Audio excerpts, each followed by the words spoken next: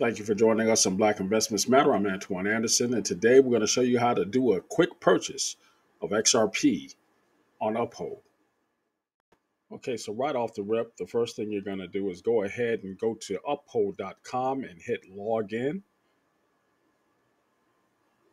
From there, it's going to bring you to your home screen. You're just simply going to click on the markets button, type in the coin or token you're looking for. That's going to be XRP. Select that. On the bottom, you're going to see the buy button.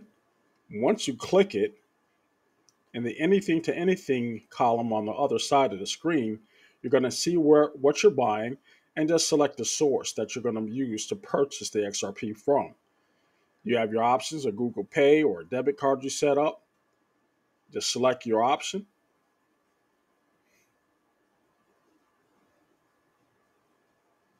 And from there, it's just entering the amount that you want to purchase. You preview your deposit. There's a note, how fast it's going to be, instant. Confirm the deposit, and that is that.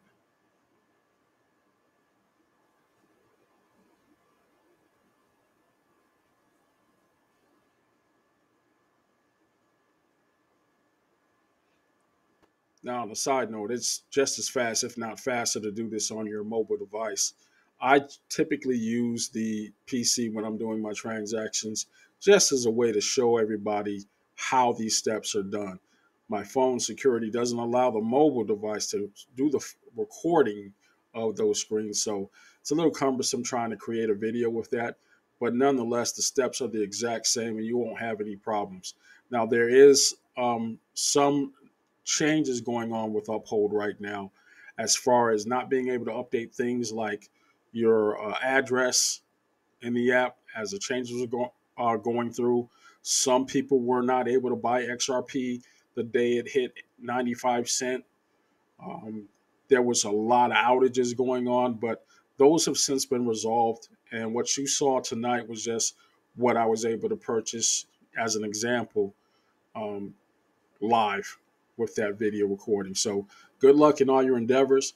Also, you should be able to purchase XRP on Coinbase. I did that as well. A video will be forthcoming. Thank you for tuning in, and I hope to hear from you very, very soon. Leave your likes, comments, and suggestions in the section below. Thank you very much.